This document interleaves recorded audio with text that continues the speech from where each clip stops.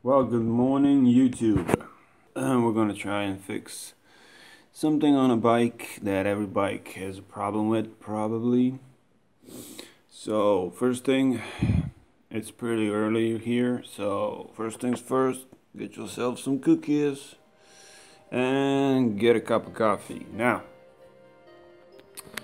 um, the problem I have is, you see this, like, what's it, freaking tape, see-through tape that they put on new bikes.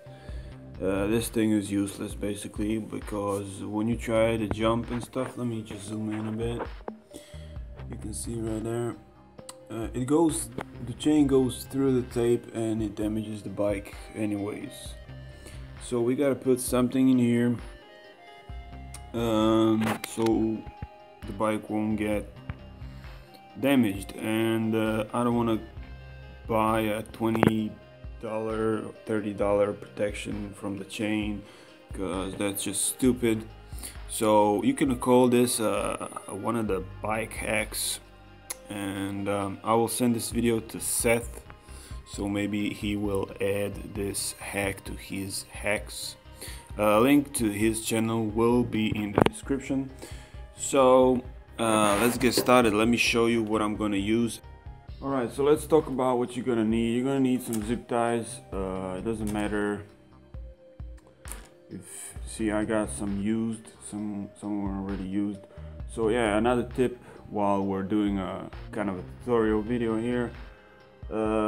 When you use a zip tie and you hold something like this, go and cut it behind the head so you can reuse it later. If you hear some noise, that's my neighbor being an asshole on Sunday morning. You're gonna need a screwdriver, a normal one, not a Phillips head, so we can puncture the tire thing. I'm gonna show you later. Some scissors maybe, and a scalper or some kind of a cutting knife, I don't know. Anything you can cut plastic and tire with. And the main ingredient for me is going to be this thing. All right, so this is a piece of a cable, as you can see here. This cable is used for welding machines, so, or you can find these like where they use generators and stuff. I'm pretty sure you can find these to buy them somewhere, like for 1 meter or something.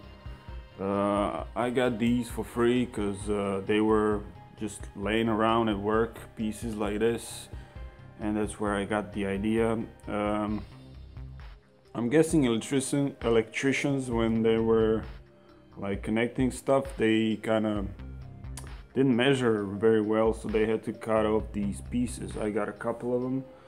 And so well, inside here you have a cable, but this is just one big cable. It doesn't matter if it's a cable that has like 5 wires in there or 10. All you're gonna need is the outside tubing. Try to find one with where it's just a tire, you know, it's not plastic. Plastic will work too, but the tire is much better. It's easier to work with and it's more resistant when the chain kind of hits it. So I got like 2 more pieces, and I already cut the tube here, as you can see, and cleaned it up and on the inside, and so clean and ready to go. So the plan is we're gonna put this on the bike around the tube, and we're gonna zip tie it. Now I thought I was gonna just puncture one side and then puncture the other side to go under with the zip tie. So I don't want to go up on this side over the tube, because when the chain hits it, I'm not sure if it's gonna cut the zip tie, so that's why I want to go under the tube. And this is a really, you know, a heavy duty gum, so tire, so it's gonna resist for a long time. Now, as far as the measurement goes, I can show you right here. This tube is about 24, 23, 24 millimeters wide, like this. So the bigger the better, so it will go around the whole tube on your bike. So that's what we're gonna use, and that's what you're gonna need to follow this tutorial kind of thing.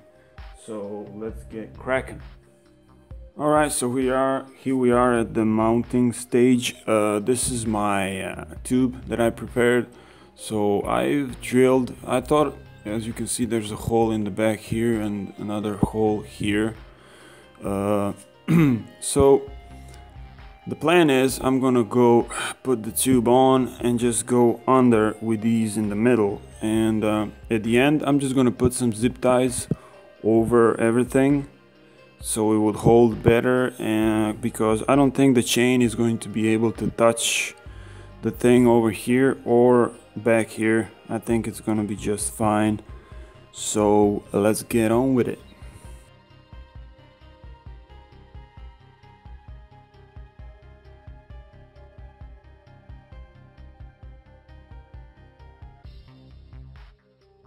So there you go, my first bike hack. Now I put some zip ties, green zip ties. I can get away with it because my bike has, you know, some green features. But you can use, if your bike has like red colors, you can put on red. Try to make it so the tire is black, so it's not very noticeable. And yeah, please visit Seth's channel. It'll be down in the description. He's an awesome guy and a really good mountain biker. I've learned a lot from him, so that's about it.